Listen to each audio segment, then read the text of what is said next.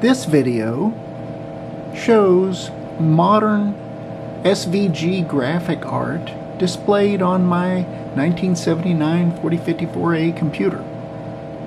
One-line fish was one continuous line drawn. This art picture, and each one of them I've put the attribution note, the author's name up in the corner. This is Impossible Cube. Jack-o'-lantern face. This video missed Halloween, but these vectors look like lightning bolts.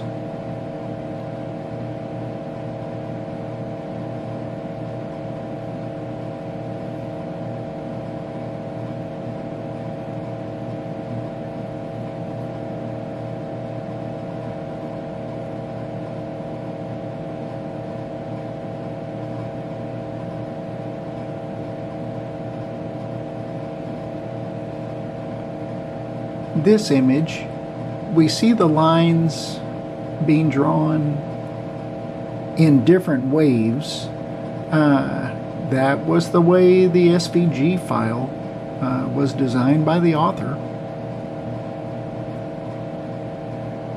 And each of the files that I'm demonstrating today, I have converted to the fast graphics format, which speeds up displaying the graphics, so the length of those vectors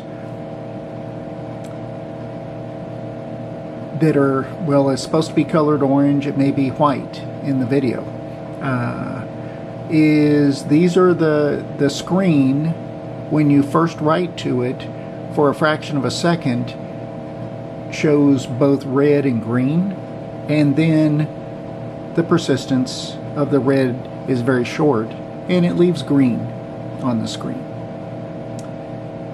Gaudy's honeycomb.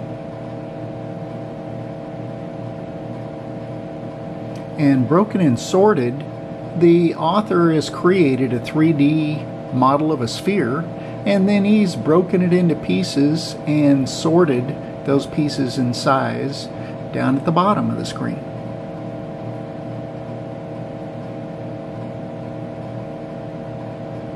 Amazing performance for a computer over 40 years old.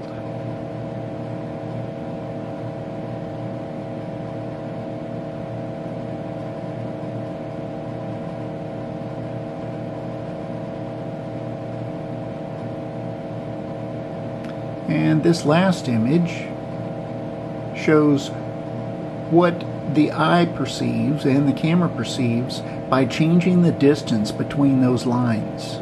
So those curved lines are at varying distance, and it creates the illusion of waves. Really great picture.